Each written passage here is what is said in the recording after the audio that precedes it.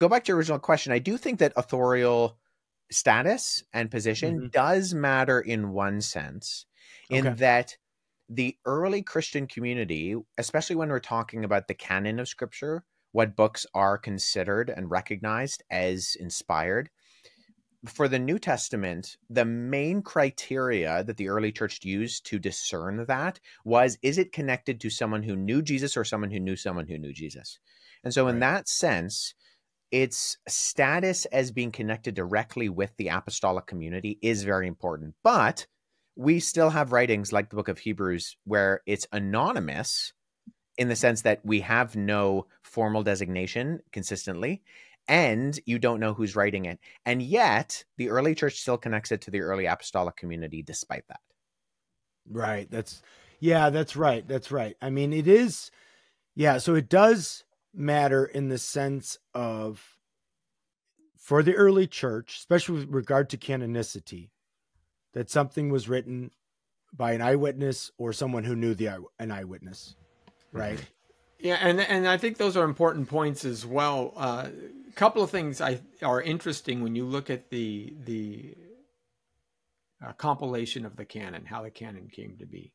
First of all, apostolic authority is key, especially in an ancient culture. And this is another thing, Wes, I'm sure you're familiar with, is they valued eyewitness testimony, verbal testimony, above written testimony. They actually, if you could go and hear the eyewitnesses, that was the best you can get. And that's why Paul says, even in 1 Corinthians 15, hey, go out and ask these guys. Don't just take my letter at face value. Go out and ask them. And I think it's Bauckham that points out what happens is about 60 AD, the apostles are getting older and they're starting to die off. And somebody is going to say, hey, we better put their words down on paper before they aren't around to tell us directly anymore. And so you get a couple of things that follow from that. First of all, because apostolic authority becomes important, all of the Gnostic texts, all of the fraudulent stuff that show up in the second century, try to attach themselves to an apostle, right? The Gospel of Thomas, that's right. The Gospel of Peter. You have all of these things. Why is the Gospel of Judas the Gospel of Judas? Because he was at least one of the 12. So there's a tradition saying that if you're going to have any credence at all within the early church, you better attach yourself to an apostolic figure. That's interesting to show that the original documents that had credence were attached to an apostolic figure.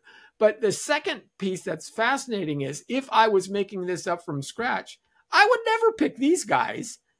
Mark and Luke. Well, Mark and Luke, right, would be unusual. Those are big. And Matthew was a kind of a secondary character in all the gospel accounts. He's not the primary mover. He's not, one of the big three. John. Yeah, you'd pick Peter, James, John, and maybe Andrew. Or something, maybe right? Andrew, somebody like that. But I think that testifies to their credibility on top of the other issues.